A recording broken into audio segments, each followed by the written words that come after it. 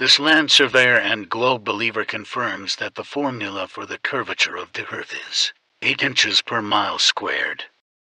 And this book details a history of the measurement of Earth from 1906, details work from several surveyors over the centuries, and here we have an actual book of measurements from 1900, measuring the American arc of the parallel, and it goes over triangulation. Now, when a surveyor surveys, they don't have to recreate the wheel, as it were, with surveying.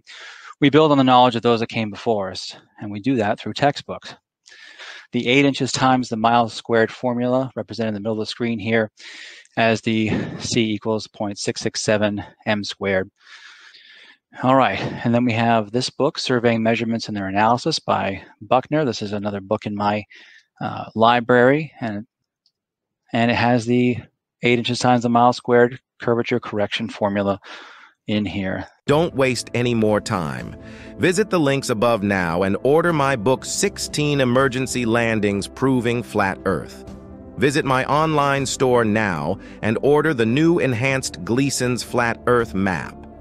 This map used to be in every school and library in the nation before NASA was created in 1958, when the maps were ordered removed. Have your Gleason's map hanging on the wall in your house where no government can take it down. Here you see it hanging on a wall in the house of the late Charles K. Johnson. Here is a quote from the book 1984 by George Orwell.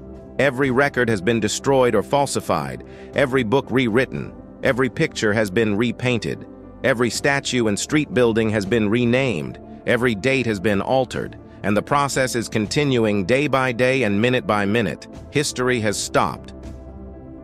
Order your map now.